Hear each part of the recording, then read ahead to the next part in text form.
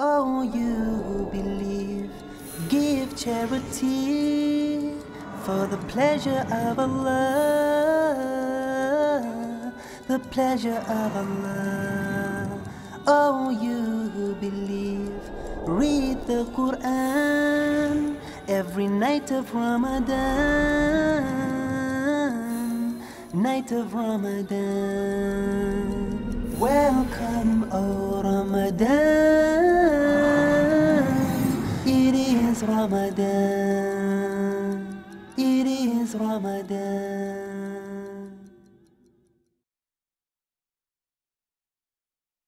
Dear brothers and sisters in Islam and humanity, Assalamu alaikum wa rahmatullahi wa barakatuh.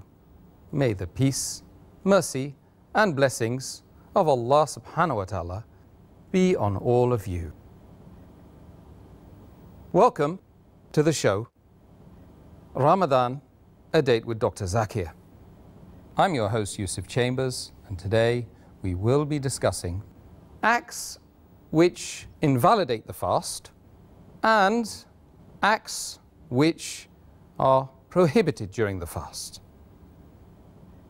So Dr. Zakir, Assalamu alaikum wa rahmatullahi wa barakatuh. Wa alaikum assalam wa rahmatullahi wa barakatuh. The first real issue and the question that I need to pose to you is, can you enunciate or list the things which invalidate, the actions which invalidate the fast of Ramadan? Alhamdulillah, wassalatu wassalam ala rasulillah wa ala alihi wa sahbihi ajmain, amma ba'd. A'udhu billahi minash shaitanir rajim. Bismillahir rahmanir rahim. Rabbi shrah li sadri wa yassir li amri wahlul 'uqdatam min lisani yafqahu qawli. As far as acts which invalidate the fast, they are listed in the Quran as well as in the hadith of Muhammad sallallahu alaihi wasallam. Allah says in the Quran, in Surah Baqarah, chapter number 2, verse number 187, associate with them, that's your wife, and take whatever Allah gives you from them, that is the offspring, and eat and drink till the white thread of dawn appears different than the black thread. And then you fast and complete your fast till the nightfall. So here we get the three categories: eating, drinking and sexual intercourse. And there are various other categories which are prohibited in the Sahih Hadith. Broadly, if you list the things that break the fast, there are approximately 10 different things which break the fast, and you can categorize them into two categories. The first category is that which breaks the fast when we take it inside the body. In them, there are four things. The first is eating and drinking. Second is anything that falls in the same category as eating or drinking. Third is taking medicines, or pills, or injections, which are in the form of nourishment or somewhat similar to eating and drinking, including blood transfusion. The fourth is somewhat similar to kidney dialysis, where the blood is taken out, it's purified, and some nutrients are put into it and put back. The second category, that which comes out from the body, there are 6 things in them. Number 1 is sexual intercourse. Number 2 is masturbation. Number 3 is menstruation. Number 4 is postnatal bleeding. Number 5 is deliberate vomiting. And number 6 is letting out blood, somewhat similar to cupping or something similar to that. So in all, there are 10 things which invalidate the fast. Of those 10 things you've mentioned, could you now tell us which is considered to be the most serious and sinful act which invalidates the fast? The act which is the most sinful and most serious amongst all of them which invalidate the fast, it is sexual intercourse. That when you have sexual intercourse and when the two private parts meet, then your fast is invalidated, whether ejaculation takes place or not. And you have to repent for that. You have to complete the fast for that day and you have to make it up later, and you have to pay a penalty, that's kafara, according to the Sahih Hadith, in which a beloved Prophet said, it's mentioned in Sahih Bukhari, volume number 3, in the book of fasting, Hadith number 1936, where a man comes to the Prophet and says that I am ruined. Oh Prophet, I am ruined. The Prophet says, what is the matter? The man says, I had sex with my wife while I was fasting. So the Prophet says that, can you free a slave? So the man says, no, I cannot. Then the Prophet asks, can you fast consecutively for 2 months? Can you fast continuously for 60 days? The man says, no, I cannot. Then the Prophet says that, can you feed 60 poor people? And the man says no, and the hadith continues. In short, we come to know from this hadith that if any person does a sexual intercourse, it is one of the major sins. It is the most serious and sinful amongst all the things that break the fast. The person who does this sin, he should immediately repent to Allah subhanahu wa ta'ala and ask for forgiveness. He should complete his fast for that day and make up for that fast later on after Ramadan. And he has to pay a penalty. And the penalty we come to know from the hadith is that he either frees a slave if he can, if he does not have the money to free the slave, or he cannot find a slave to free, then he should fast for 2 consecutive months. Fast for 60 days. If he cannot do that also, then he should at least feed 60 poor people. And these are the 3 options that have been given for a person to pay as a penalty, as a kafara. But if a person can do the first thing, he should not jump to the second or the third. The first is freeing a slave. If he cannot do that, if he doesn't have the money or cannot find a slave, then he can go to the next option, that is fasting consecutively for 60 days.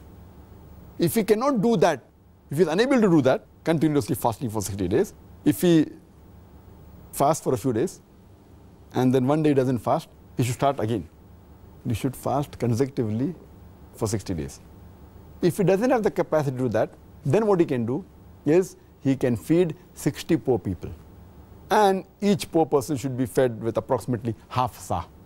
Each sa is equal to 3 handfuls of outstretched hand of wheat. So half sa per person, or the food that is there of the land. So 60 poor people you should feed. This is the kafara, the penalty for a person who breaks a fast by having a sexual intercourse.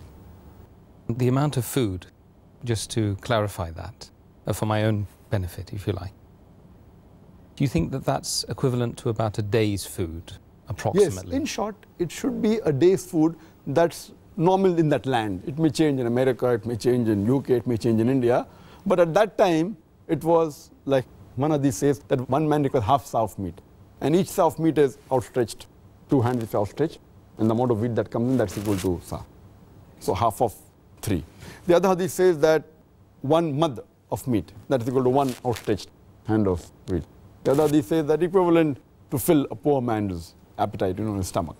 So in short, you should feed a poor person, 60 poor people you should feed, approximately what is the food of that land that you should feed him.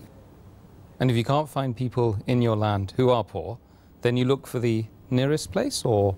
Yes, anyway. And that's difficult in today's world that you cannot find 60 people to feed.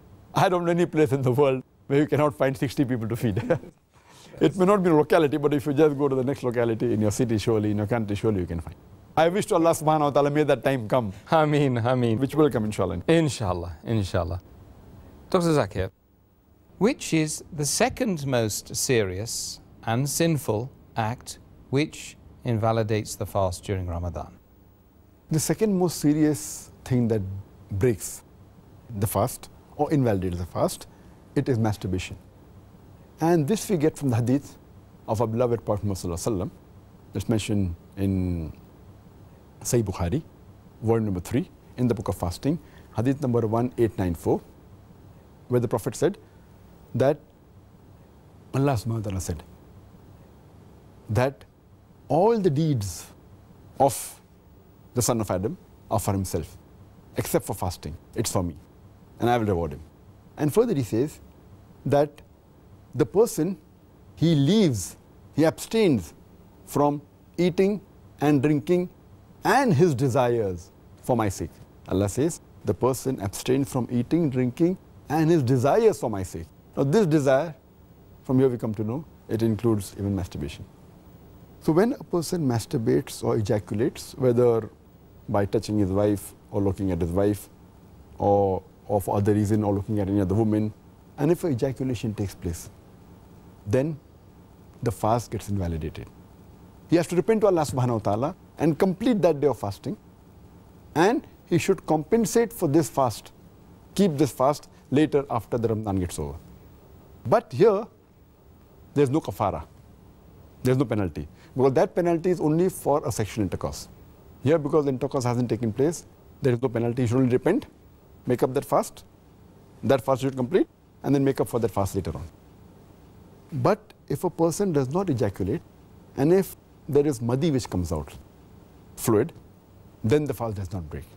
Similarly, this is the prostatic fluid, the madi. And if the vadi comes out, that is after urination, a white fluid, then too the fast does not break. Only thing he has to do is istanja. He should wash the private parts and do wudu. The fast does not break. He can complete the fast and continue the fast. I think that will be very useful for a lot of people living in the West, and may Allah protect us from Ameen. Following our desires to that level, inshallah. Dr. Zakir, something which seems on the surface of it to be very, very simple, but maybe not. Does eating and drinking, whilst fasting, is it considered to be a major sin? Eating and drinking while fasting intentionally, deliberately, is a major sin. If anyone eats intentionally while fasting, it is a major sin. And that person has to repent to Allah subhanahu wa ta'ala, and he has to make up for that fast later on after Ramadan. And this food, whether it enters through the mouth, nourishment, it breaks the fast, or if any liquid enters through the nose, that too breaks the fast, according to the hadith of Muhammad sallallahu alaihi wasallam, which is mentioned in Sunan Abu Dawud, volume number 2, in the book of fasting, hadith number 2360, where the Prophet said that when you're doing wudu, you snuff the water in your nose excessively, except while fasting. This gives the indication that the water enters the nose and it enters the throat and goes into the stomach, that breaks the fast. So, but naturally, any drink, any liquid that enters the nose, then goes into the stomach, through the throat, that too invalidates the fast. But if someone eats or drinks unintentionally, out of forgetfulness, then the fast does not break. And this happens many a times the first few days of Ramadan.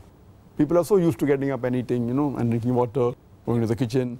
So the first few days, it does happen with some people that they forget and they have the water, or they eat not knowing that they're fasting.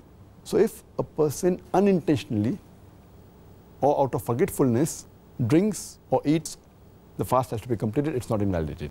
This is again according to the hadith of Muhammad sallallahu alaihi wasallam, which is mentioned in Sahih Bukhari, volume number 3, in the book of fasting, hadith number 1933, where the beloved Prophet said that if a person eats or drinks unintentionally, he should complete his fast. And what he has eaten and drunk, it is from Allah subhanahu wa ta'ala. And a beloved Prophet sallallahu alaihi wasallam also said, it's mentioned in Ibn Majah, volume number 3, hadith number 2043, as well as 2045. A beloved Prophet said that Allah subhanahu wa ta'ala has excused my ummah from forgetfulness, from mistakes, and if something is forced on them. If something is done out of mistake, out of forgetfulness, out of compulsion, Allah excuses you. So only intentionally eating and drinking breaks the fast, and it's a major sin. Thank goodness for the mercy of Allah. Alhamdulillah. Alhamdulillah. Dr. Zakir, can a person undergo blood transfusion and or accept an injection which nourishes his or her body during the fast? As far as blood transfusion is concerned, it comes in the same category as getting some nourishment. When you transfuse blood into the body, blood is considered as something of nourishment, something similar to food, because the food that we eat, it enters the stomach, goes into the bloodstream, and that's what makes up the blood. So when you transfuse blood, it's taken as though it's a sort of nourishment and food entering the body, So that breaks the fast. Similarly, if you put any food via the Ryle's tube into the stomach, that too breaks the fast. If it's parenteral feeding, it breaks the fast. Or if you inject anything which is in a form of nourishment, then that breaks the fast. Even kidney dialysis, as I mentioned earlier, that if you take out blood from the kidney and you purify it and add into it food nutrients and chemicals and put back into the body, that too breaks the fast. Taking any injection, whether intravenous, whether intramuscular or subcutaneous, if it does not contain nourishment, if it contains the form of nourishment, it breaks the fast. If it's only for medicinal purpose, not containing nourishment, then that does not invalidate the fast, and the person can take that. I'm sure that you drew on your knowledge as a medical doctor as well as a doctor of the human soul then. It's very useful indeed. Not a dissimilar question in a way, but this time it's regarding whether a person can donate something from his body, donate blood in this case. Is that allowed during the fast? When a person donates blood, it's somewhat like cupping. Cupping means removing blood from the body to the surface, either by sucking or by cupping. It is somewhat similar. As far as this is concerned, there is difference of opinion amongst the scholars. Can you donate blood, or is cupping allowed while fasting, or can a person cup? There's a hadith which is mentioned in Sunan Abu Dawud, volume number 2, in the book of fasting, hadith number 2364, where our beloved Prophet Muhammad Sallallahu Alaihi Wasallam said, anyone who cups and gets cupped, they break their fast. Is the person who cups and a person who gets cupped breaks the fast. But there's also another hadith in Sahih Bukhari, volume number 3, in the book of fasting, hadith number 1938, where it's mentioned that Muhammad Sallallahu Alaihi Wasallam was cupped while fasting. Now, because of these two hadiths, there's a difference of opinion in the scholars. There's one group of scholars who say that because Muhammad Sallallahu Alaihi Wasallam gave a commandment that the person who gets cupped and the person who cups, he breaks the fast, cupping is prohibited. Blood donation is prohibited. Because the other hadith is an action. The first hadith is a commandment. So when a commandment and action, if it clashes, the commandment has got more value. So based on this, there is a group of scholars who say that blood donation is haram. Amongst these scholars, we have Imam Ahmad ibn Hanbal. We have Sheikh bin Baz, who says that cupping and blood donation is haram. We have the great scholar Sheikh Utaymi, who says it's haram. Sheikh Saleh Fawzan and Sheikh Jibreen. All of these scholars say cupping is haram. And Sheikh Jibreen says that if a person donates blood, it's like cupping, therefore it's haram. But if he does it to save somebody's life, it is permissible, but yet it breaks the fast, and he has to make up for that fast later on. Now there's another group of scholars where Sheikh Nasiruddin Albani, he says that the earlier hadith of Abu Dawud, it has been abrogated by the hadith of Sahih Bukhari. Therefore, cupping is allowed and donating blood is allowed. So the second group of scholars who say donating blood is allowed and cupping is allowed while fasting and does not break the fast, we have Sheikh Nasiruddin Albani. We have amongst the Sahaba Anas bin Malik, may Allah be pleased with him. We have Hazrat Aisha, may Allah be pleased with her. We have Imam Malik, we have Imam Shafi. So there's another group of scholars who say that blood donating does not break the fast. So based on this, there are some scholars who say it's makruh. Some scholars say that if there's such a large difference of opinion, so if it has to be done, avoid it and do it after sunset. So we have a difference of opinion as far as blood donation is concerned. But as far as the other things are concerned, for example, if there is a small bleeding due to any injury, that does not break the fast. There is no difference of opinion in this. Or if you take blood only for testing, a few ml of blood is removed from the body. For testing, that does not break the fast. Or an injury and a cut, the blood comes out, doesn't break the fast. Or if it's a nosebleed, or bleeding of nose, that doesn't break the fast. Or if it's a minor surgery where little blood flows out, it doesn't break the fast. If excessive blood flows out in a blood surgery, which is equivalent to blood donation, then it breaks the fast. So as far as the second part is concerned about blood taking out for testing, nosebleed or minor bleeding. There is no difference of opinion. All of them agree that this does not break the fast. These are issues which frequently come up in conversations in the UK, and I believe that we've answered quite a few of them there today, so very, very beneficial indeed. In the case of a person who vomits intentionally or unintentionally, is the ruling the same regarding whether or not it invalidates the fast? As far as vomiting is concerned, our beloved Prophet Muhammad said, it's a Sahih Hadith, which appears in Tirmidhi, in the book of fasting, Hadith number 720. Our beloved Prophet said that anyone who vomits involuntarily, then he should not make up for the fast. But the person who vomits voluntarily, vomits deliberately, then he has to make up for the fast. And the same hadith is repeated in Sunan Abu Dawud, volume number 2, in the book of fasting, hadith number 2374. Our beloved Prophet said that anyone who vomits suddenly, that means involuntary, suddenly, then he should not atone for it. That means the fast is valid, he should not make up for it. But anyone who vomits deliberately, then he should atone for it. That means he has to make up for that fast later. So if someone vomits unintentionally, the fast is not invalidated, he can complete the fast. But someone vomits deliberately, like putting a finger in his throat and vomiting, or pressing his stomach and vomiting, or purposely smelling something which is very nasty and continues doing that, and then he vomits, or he looks at something which is undesirable and he keeps on looking at it continuously and then vomits. So all these come under the act of deliberately vomiting. If you vomit deliberately, then you have to make up for the fast.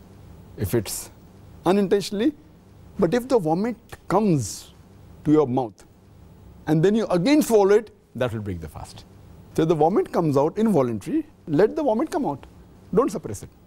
Then the fast is not broken. But if it comes and then you swallow the vomit back into your stomach, that will break the fast. Yes. If you again swallow the vomit which has come out. The vomit comes out, let the vomit come out involuntary, that will not break the fast. I see. Okay. Thank you very much for that. Dr. Zakir, regarding the situation of a woman who is on her period or menses, she is forgiven or she is let off from having to do the prayer, and she doesn't have to make up the prayer at a later date, as we've learnt in previous series in this show. What is the case with fasting? Is it the same? As far as fasting is concerned, if a lady is having a menstrual period, according to hadith, which is mentioned in Sahih Bukhari, volume number 3, in the book of fasting, hadith number 1951, Hazrat Aisha, may Allah be pleased with her, who is the wife of Prophet Muhammad, she said, when she was asked this question, that do you have to make up for the fast, or does the fast break while menstruating? So she said that when we used to fast and when we used to have our menstruations during the month of Ramadan, she used to say that during the month of Ramadan, when we had a menstruation, the Prophet asked us to make up for the fast, but did not ask us to make up for the salah. So based on the ruling of Muhammad, which was narrated to us by his wife Aisha, may Allah be pleased with her, so making up for the prayer is not a requirement, but making up for the fast is a requirement. So if a woman has a menstrual cycle or postnatal bleeding, she cannot continue with the fast. The fast breaks. If she has in between in the day, she'll have to break the fast. Or even if the menstruation starts just a few minutes before sunset, she'll have to break the fast. The fast is not valid. But if menstruation stops just before Fajr, then she can keep the fast. But if the menstruation stops just a few minutes after Fajr, she cannot keep the fast, and she will have to make up the fast later on after Ramadan. The reason why the fasting breaks when a woman has a menstrual period or postnatal bleeding is because a lot of blood flows out. And Allah subhanahu wa ta'ala does not want to overburden the woman. So it's a grace from Allah subhanahu wa ta'ala. He does not want to make it difficult, because when blood flows out, and then after that if you say that you should not take nourishment, should not take food, it's an overburdening. So because of that, Allah subhanahu wa ta'ala has excused the woman that she need not fast, but she has to make up later on. The reason she has to make up the fast later on, which she does not have to do in Salah, because Salah is supposed to be prayed every day of your life, minimum 5 times a day. So there's no question once she misses her Salah, maybe for 5 days, 6 days, 7 days, whatever it is, when will she make up? Because she is supposed to offer Salah every day of her life. But fasting is only compulsory in the month of Ramadan. So if she misses for 7 days in the month of Ramadan, she can very well compensate for it after the month of Ramadan is over. Therefore, according to my thinking, according to my understanding, that is the reason Allah subhanahu wa ta'ala and our beloved Prophet Muhammad has told that the woman should not make up for her Salah if she misses during menstrual period, but she has to make up for the fast which she misses during the month of Ramadan. Excellent. I think that's cleared that one up as well. And, you know, Dr. Zakia, now we've sort of reached the time in the show when we can invite questions from our audience. And of course, we've received literally thousands of questions on these topics. We've categorized them, and we've got a list here. So I'd like to fire a few questions at you, if you don't mind. Inshallah, it's my pleasure. So, Dr. Zakia, first question from the audience is, in the case that after suhoor, a person has inadvertently has some food lodged in their teeth, yes? And as a result of swallowing and the normal processes of saliva around the mouth, the food then goes down the esophagus into the stomach, okay? They imbibe it, they take it on. Does this situation mean they have invalidated their fast? And furthermore, just as a sort of addendum, what's the situation when a person swallows phlegm or mucus? As far as if a person has some food particles that have got stuck in between the teeth, maybe after suhoor and the fast starts, if there are some food particles which are stuck between the teeth, and if the person doesn't realize it, and then if he swallows it without realizing, then the fast doesn't break. But if the food particles are big enough, which a person can feel it, then he has to spit it out. And unintentionally, if that food particle, after feeling, goes inside his throat, then Allah will forgive you. Then the fast not invalidated. But if you can feel it, intentionally if he swallows, then the fast breaks. Unintentionally if he swallows, it does not break. So if there's a particle which is big enough which can be spat outside, he should spit outside. And furthermore, if suppose the gums bleed, maybe after using the siwak or after brushing the teeth while fasting, so the blood also should be spat out. Unintentionally certain blood goes down the throat into the stomach, Allah will forgive you. But intentionally you should not swallow any part. As far as the second part of the question is concerned, that is about mucus. If it comes from the head, maybe the pan is the sinus, or from the nose, or phlegm, which comes while clearing the throat. If it comes into the throat and goes into the stomach without coming into the mouth, it is quite natural. It happens with many people. The phlegm, the mucus, it comes, gets stuck into the throat, you clear the throat, it goes down into your stomach. It's perfectly fine. It does not invalidate the fast because that's a natural process. But if it comes into the mouth, it should be spat out. If the mucus of phlegm comes into your mouth, you should spit it out. Unintentionally, if it comes in the mouth and then you swallow it, Allah will forgive you. But intentionally, it should not be swallowed. Okay. Question is from an engineer by profession. And he would like to know whether it's permissible or he says, can I marry in Ramadan? As far as marrying in the month of Ramadan is concerned, there is no text in the Quran or any Sahih Hadith which I know where it is forbidden to marry in the month of Ramadan. A person can marry in any month of the year. But since in Ramadan, he has to abstain, besides abstaining from food and drink, he has to abstain from sexual intercourse. So it depends upon him that when he marries in the month of Ramadan, the lady he marries is a new wife. So will he be able to suppress his feeling during the daytime from the beginning of dawn to sunset? That will he be able to abstain? That is the test. If he can abstain from any sexual intercourse, then he can marry. But since a person marries In the month of Ramadan, it's a new wife, he has to spend time. So therefore, if he has doubts, it's advisable that he delays his marriage after the month of Ramadan, and he spends time in the zikr and remembrance of Allah subhanahu wa ta'ala. But per se, marrying in the month of Ramadan is not haram. Another question: can a lady, a woman, female, visit a gynecologist to be examined during this month, Ramadan? For a lady to visit a gynecologist while she is fasting, it's not prohibited. But she should take care that the gynecologist she visits should be a lady, because we have to maintain the hijab. It is not advisable, or it's rather haram, that she goes to a gent gynecologist. Unless there is no one in that area and she has such a disease which may take her life, or it's a serious case, then if she doesn't find a lady gynecologist and she goes to a gent gynecologist, it can be excused as a last resort.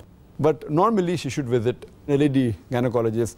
Now when she visits a gynecologist, if an examination is done, it may be a PV, as we say in our lingo, medical lingo, that per vaginal examination, whether a finger is inserted in the vagina, that will not break the fast. If any instrument is put in the vagina also, it will not break any fast. For any testing, any examination, or if any vaginal pessary is also put in the vagina, that will not break the fast.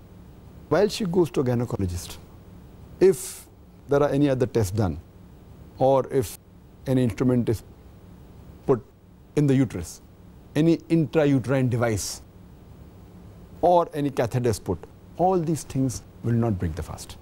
Furthermore, if while the gynecologist examines her, and if any testing has to be done, any tube or catheter has to be put in the urethra, that is the urinary passage, all these things will not break the fast, because it does not constitute that food or nourishment is being reached. And food and nourishment cannot be given through the vagina, through the urethra, through the uterus. So the scholars are unanimous, agree that she can visit a gynecologist, she can get herself examined, this will not break the fast at all. I'm sure that will be useful for the sister that's asked. Next question: if a person by profession deals in riba, or as it's been now translated, interest, does this mean that their fast would not be accepted? As far as riba is concerned, riba is a major sin. It's Gunai Kabira. And riba has been mentioned in the Quran in no less than 8 different places. Allah mentions it in Surah Al-Imran, chapter 3, verse number 130. In Surah Nisa, chapter number 4, verse number 161. It's mentioned thrice in Surah Baqarah, chapter 2, verse number 275. It's also mentioned in Surah Baqarah, chapter 2, verse 276. And also in Surah Baqarah, chapter 2, verse number 278 and 279. And I'll quote that last verse only. I don't intend giving a speech. Allah says in Surah Baqarah, chapter 2, verse number 278 and 279, that give up what remains of your demands of usury. And anyone who does not give up the demands of usury, interest, riba is the Arabic word, if anyone does not give up the demand of interest, then take notice of a war from Allah and His Rasul. If anyone deals in riba, in interest, in usury, Allah and His Rasul will wage a war against you. It's more serious, it's a bigger sin than having alcohol. It's a bigger sin than taking drugs, because when you have alcohol, when you take drugs, when you have pork, it's a big sin, but Allah and His Rasul will not wage a war against you. But if you involve yourself in riba, whether take or give, both, when you take interest or give interest, both of them are major sins. So if a person is involving in riba, it will not break the fast per se, because I've told you things that break the fast. I've already mentioned total 10 things. So this does not come in that, but it's a major sin. A person should abstain throughout his life, especially in the month of Ramadan, which is the month of forgiveness, month of blessing. It will only reduce his reward. What reward he gets for fasting, his fasting will not be nullified, it will not be invalidated, but the reward will be reduced. And as the beloved Prophet Muhammad said, the Sahih Hadith in Sahih Bukhari, volume number 3, in the book of fasting, Hadith number 1903, the beloved Prophet said, a person does not leave his false actions and false talks. Allah does not require him to leave his drink and eating. The person who does not abstain from doing wrong things, saying wrong things, haram things, Allah does not require him to leave his eating and drinking. So based on this, it is haram. His reward for the month of fasting will be reduced. It may be nullified also. SubhanAllah, that's pretty serious, isn't it? I'm sure that there are many people, unfortunately, who are living under this delusion of the safety net of riba that it provides. May Allah protect us from that. Dr. Zakir, next question from one of the viewers. If a person becomes or falls unconscious for a couple of hours, does this break the fast? Unconsciousness per se, if it's for a short period while fasting, does not break the fast. There's an unanimous consensus among the sheikhs, amongst the ulama, that if he falls unconscious for a couple of hours or a few minutes during his time of fasting, it does not break the fast. But if he's unconscious right from the beginning of Fajr, before dawn, up to sunset, then his fast is invalid. He'll have to make up for his fast after the month of Ramadan. I see. So a couple of hours during the day doesn't nullify the fast. Okay, thank you. Next question. If a person has to eat or drink in order to save his or her life, does that mean that they have to make up that fast later on, or is it accepted, that fast? If a person is dying, as you say, dying of hunger or dying of thirst, yes, while fasting, if he feels hungry and thirsty, and if he feels that if he does not take something, does not take some food or does not take some water, it will damage some of his organs of the body. If he feels his life is threatened or may cause a major damage to some of his organs, then if he breaks the fast to save his life, it is accepted. Allah will forgive him, but he will have to make up for his fast after the month of Ramadan is over. But if someone finds it hard, difficult to fast, because if you're doing a laborious work or he's finding difficulties, he's feeling thirsty, in this case, breaking the fast is a sin. But if he's really dying of hunger, and then if he breaks, Allah will forgive him, but he'll have to make up for the fast later on. Dr. Zakir, some scholars say that smoking is haram. I'd like to know what's your opinion. And does smoking invalidate the fast? As far as smoking is concerned, several years before, when science hadn't advanced that far, most of the scholars used to say that smoking is makruh. Based on the hadith of Muhammad Sallallahu Alaihi Wasallam, which is mentioned in Sahih Bukhari, volume number 1, in the book of Adhan, hadith number 855, where the Prophet said that anyone who eats garlic or onion, they should stay away from us and stay away from the mosque. Prophet said that, don't come to the mosque after having garlic or onion because there's bad breath. When you are smoking, the breath is worse than onion or garlic. So based on this hadith, therefore garlic and onion doesn't become haram, it was makruh. So based on this hadith, scholars give the fatwa that smoking is makruh. But now, after science has advanced, we have come to know that smoking is nothing but it's a slow poisoning. Tobacco in any form, whether smoking, cigarettes, whether bidi, whether tobacco and hookah, whether chewing tobacco, all forms of tobacco contain nicotine and tar. And we know it's nothing but slow poisoning. That is the reason most of the non-Muslims also, they agree that smoking is haram. Not only the Muslim world, even the non-Muslims. That's the reason they put a statutory warning on the cigarette packs. They put a statutory warning saying cigarette smoking is injurious to health. Or in some countries, it mentioned general surgeon's warning or surgeon general's warning. Smoking is injurious to health. And anyone gives an ad, whether in newspaper, in the magazine or television, it is compulsory that they have to highlight the statement, smoking is injurious to health. So I'm not talking about the Muslim world, even the non-Muslim world agrees that smoking is nothing but slow poisoning.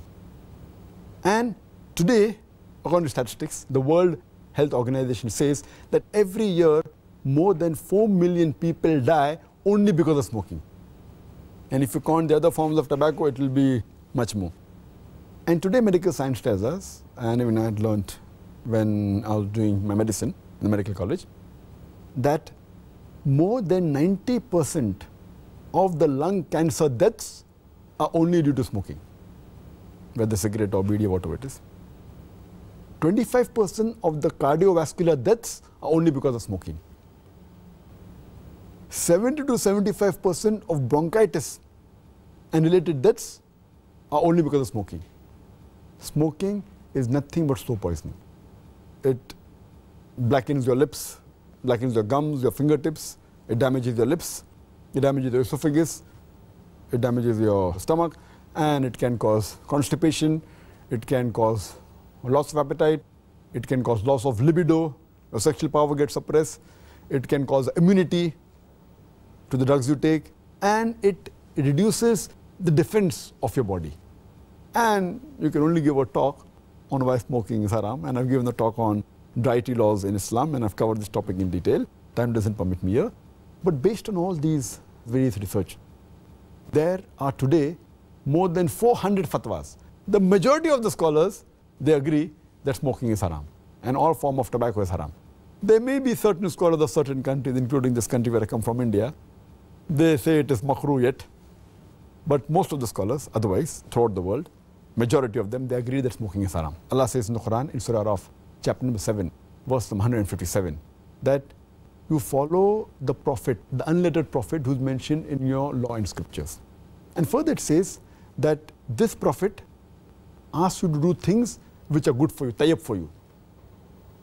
So take what he gives it to you, what is lawful and good. And he prohibits things which are khabis, things which are unlawful, things which are bad for you. So what a prophet gives, what he gives you which is good, take, and he prohibits you things which are khabis, unlawful, you have to abstain from it. This is the law. And Allah says in the Quran in Surah Baqarah chapter number 2, verse number 195, make not your own hands the cause of your own destruction, indicating that do not kill your own self. Because smoking is nothing but slow poisoning, it comes under this category, something like suicide. Slow poisoning, every puff you take, you reduce your life. So based on this, there are more than 400 fatwas saying that smoking is haram. And furthermore, this is one of the major reasons why it's haram. Furthermore, Allah says in the Quran, in Surah Araf, chapter number 7, verse number 31, eat and drink, but do not be extravagant. Allah says in Surah Isra, chapter number 17, verse number 27, that do not be extravagant, do not be a spendthrift. For verily, a person who is a spendthrift is a brother of the Satan, is a brother of the devil. And we know that when we smoke, it's nothing but extravagance. It's nothing but taking a pound note or a few pounds, or taking a dollar note, the green dollar bill, or a pound, and lighting up with fire. When we smoke, when we light the cigarette, it's nothing but burning money, whether it be rupees, whether it be dollars, whether it be pounds, whether it be riyals. It's nothing but extravagance which is haram in Islam. And you can give a list of reasons why it's haram. But just to cut it short, one more reason, that you cannot harm your own neighbor. You cannot harm your own brother. And in smoking, when you exhale out the smoke, it causes more damage to your neighbor. Passive smoking is more dangerous than active smoking. And the person who smokes, when he exhales out, if the person who's a neighbor inhales the smoke, it causes more damage to him than the person who smokes. That's the reason many countries like Singapore, etc., they've banned smoking in public places. In your personal house, you can do it. In public places, in government places, smoking has been banned. So based on this, it's haram. So smoking is haram. As far as the second part of the question is concerned, that does smoking invalidate the fast? Normally when a person smokes, the smoke goes into the lung, but there are some other particles also that go into the stomach. So when you smoke, besides the smoke going into the lungs, it also goes into the stomach, and there are some particles, there are some residual things. So all the scholars unanimously agree that smoking does break the fast. It invalidates the fast. So when you are smoking, besides a person breaking the fast, he's even doing a sin, and that reduces the reward. And many people who are chain smokers, they don't smoke during fasting, but the moment the fast ends, after iftar, they take puffs and they keep on smoking the full night. And astaghfirullah, this again defeats the purpose of fasting, increasing the taqwa. And if a person can abstain from dawn to dusk, from the beginning of dawn to sunset, very well he can abstain from smoking from the cradle to the grave. So it's my advice, the chain smoker, Ramadan is a very good time where they can really stop smoking, and that will be a permanent part in their life, inshallah, for the future. I mean, inshallah. Dr. Zakir, you just used the term makruh. Could you just explain that term for our viewers? I'm sorry. Makruh is an Arabic word which means discouraged, detestable, discouraged. Discouraged means the scholar says it is discouraged because, you know, onion, garlic, it smells, smoking also smells. That is the reason they say it is discouraged. Makruh is discouraged. Okay, that's interesting because often it is portrayed as being a term which has positive connotations and not negative connotations. I'm sure that that answer, or the answers you've given regarding smoking and the evidence that you've given, and I know that you've got a lot more up your sleeve to give at a later date, and hopefully we can have a whole program about dealing just with smoking, subhanallah. Well, thank you very much, Dr. Zakir Naik, for those answers and all the answers, alhamdulillah, indeed, that you've given regarding acts that invalidate the fast and acts which are prohibited during the fast. And I've certainly learnt a lot, and I know the viewers have as well. Brothers and sisters, very interesting program, very interesting series. Tell your friends to tune in tomorrow at the same time when we will be discussing acts permitted during the fast. So, same time tomorrow. Assalamu alaikum wa rahmatullahi wa barakatuh. حافظين ذاكرين قانتين خاشعين